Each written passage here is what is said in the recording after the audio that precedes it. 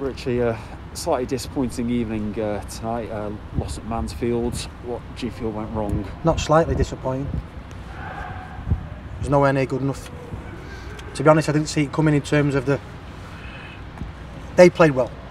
I'd say they played well. They played the pitch well. They've obviously know the parts of the pitch are really poor, but that's no excuse. We tried to play in front. We're telling them, all you need to do, put the ball forward, second balls, win your individual battles, and we didn't do any of that in the first half. Second half we huffed and puffed and we give it a go, and at the end maybe we would have sneaked a point. But if I'm being honest, I still wouldn't have been pleased with that just because of our first half performance. It was nowhere near good enough.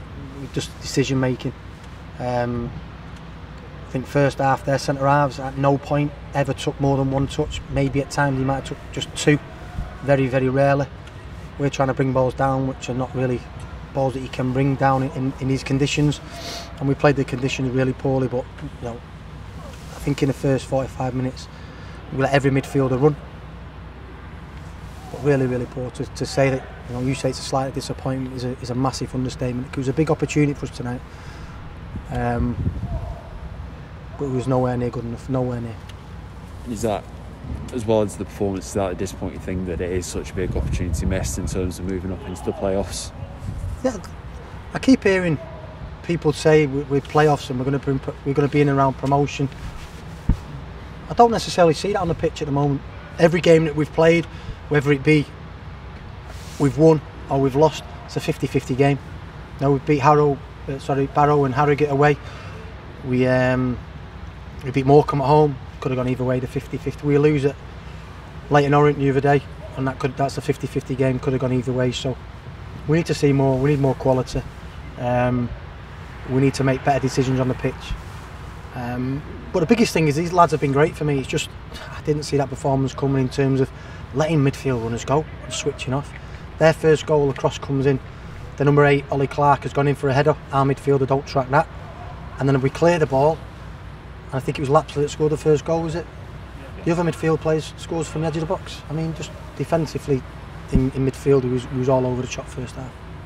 The changes brought about a slightly different dynamic. Were you pleased with the impact that they tried to make at least? Again, it's really difficult to get anything with any real quality. It was more, we huffed and puffed, we worked hard, we won more second balls.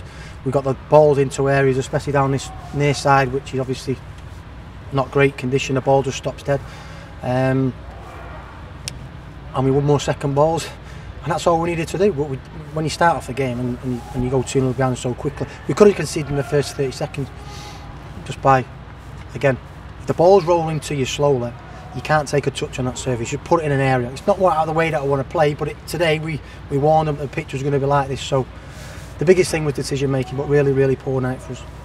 And just finally, it is such an intense run at the start of January, Saturday, Tuesdays. Is it good that there's another game coming on Saturday? I know we said on the weekend, you know, it's a chance to put it right in a reaction, but is it good to have that again in another couple of days? Well, I just want to start seeing the things that got us some good results. You know, we have got some experienced players in the dressing room,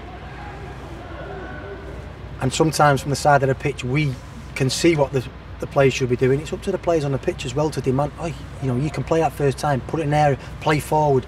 I've got midfield players showing for a ball off a centre half which doesn't need to be played. The midfield player can run off their midfield player and the centre half can put it forward. Again, not the way that we want to play, but that's what they've done really well tonight. I mean, they know their pitch, so fair play to them. I thought they was on the front foot and positive.